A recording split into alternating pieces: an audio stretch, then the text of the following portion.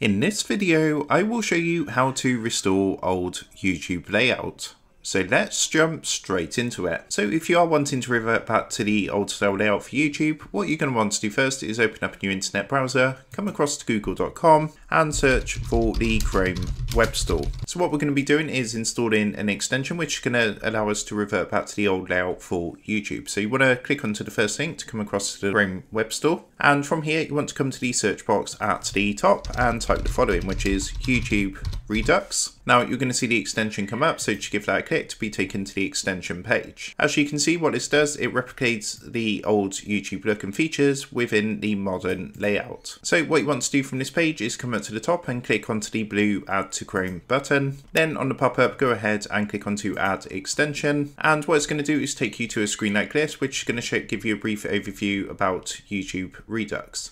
Now, once that's been installed, what you can do is go ahead and come across to youtube.com.